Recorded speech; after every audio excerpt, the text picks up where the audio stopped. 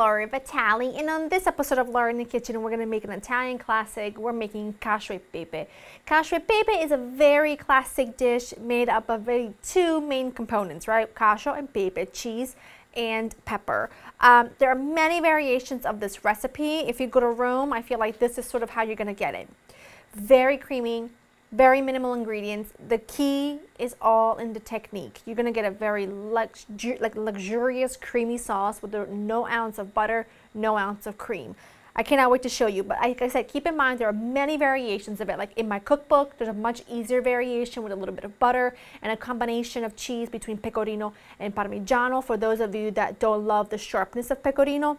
In this case, I'm trying to go as classic as possible with lots of finely shredded pecorino. Please make sure you buy a good imported pecorino romano.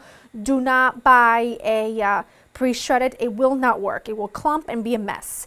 You need lots of black pepper. You can actually obviously grind this up. What I did was I just put whole peppercorns in my spice grinder, and I just basically grounded it up until it was semi-powdery, but there's still a little bit left over. You want freshly ground pepper for this. You do not want the store-bought pre-ground pepper. It will not taste the same. Then you need your spaghetti. You can also use bucatini. I use a thicker spaghetti for this. And then you need some salt. So, pot, boiling water. This recipe comes together really quickly, but you just got to pay attention, okay? Lots of salt. This is the only time we are seasoning the pasta itself. There is no salt in the sauce because the sauce is made from the starchy cooking water. And your spaghetti, okay? I'm just gonna go ahead and grab some tongs, and I'm going to cook the spaghetti a couple minutes shy of what the package instructions say. So if the package instruction says 11 minutes, I'm gonna cook it for 9 minutes. I'm gonna put this on my back burner because I don't have enough space here to do both. Once the spaghetti is ready, we will make the sauce because it comes together really fast, and I need the spaghetti to make the sauce. So let's get it going.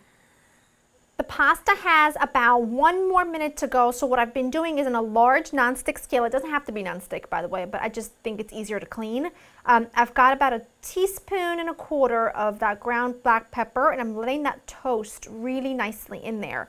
Now, I took out some of the starchy cooking water from the pasta. I need to use some of it to add it to my cheese. This is one of the key elements to making a really creamy version of this dish. You're going to add a bit in there because what you're trying to do is you're trying to create a cream, basically, with your cheese.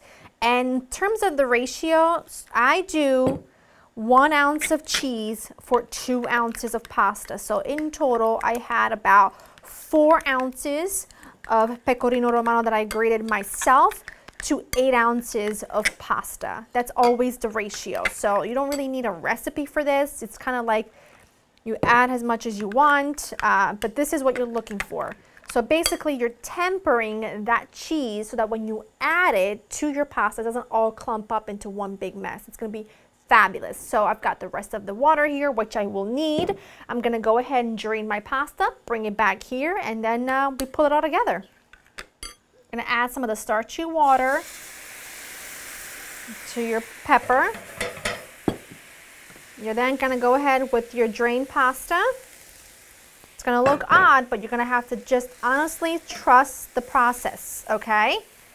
This whole thing is as wonderful as it is because you got it. Just, it comes together if you just give it time to, okay? Once you bring this back up to a boil like it is right now, what you're going to do is you're going to slowly start adding your cheese cream, okay? And you're gonna just mix that in and watch what happens. Watch, it'll clump for just a second, and then as it bubbles, it'll start to melt. All that cheese will start to melt. What we don't want are clumps. What we want is that. You see how that forming right there with no clumps? You see how when the clumps start melting, you get that creaminess right there? That's what we want. So slowly, you're gonna add your cheese cream. I am telling you, this is magical. I am telling you, if you want the most luxurious cacio e pepe of your entire life, you gotta make it this way. You have to pay attention to it. This is not the time to answer phone calls. This is not the time to walk away because you have to move the pan. You gotta move the cheese because there's a distinct difference between burning the cheese and melting the cheese.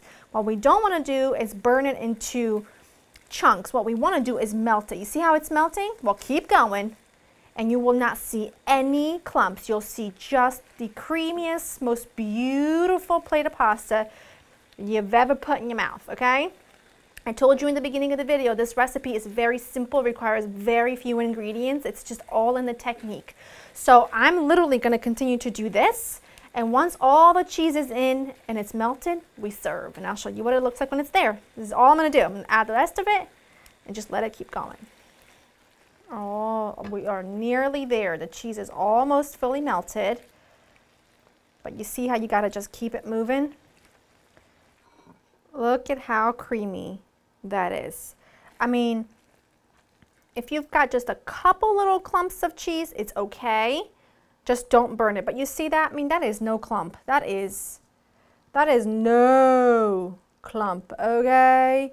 Because what we want is that. What we want is right here. If you can just see right here, smoothness, creaminess, just absolute perfection. And that just takes time. It takes you having to work with it. It takes making sure it's not, or you know, too high of heat because you don't want to burn it. You know, all that jazz. Because that makes a difference. When it comes to something this simple and easy, it's all in the technique. I mean, that is creamy. Honestly, that is the best cacio e pepe you'll ever have in your whole life. I like it smooth. I like it creamy. I like it velvety.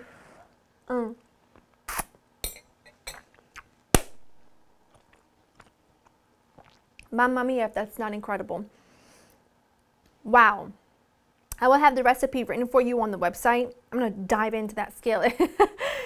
It is a must make. If you're a fan of cacio e pepe, it's a must make. I mean, look at this. You know you want to dive into that pool of creamy, cheesy goodness, okay? LauraInTheKitchen.com for the recipe. Hope you enjoy spending time with me. Make yourself the best cacio e pepe you've ever had in your life. I will bet my reputation on it. Peace.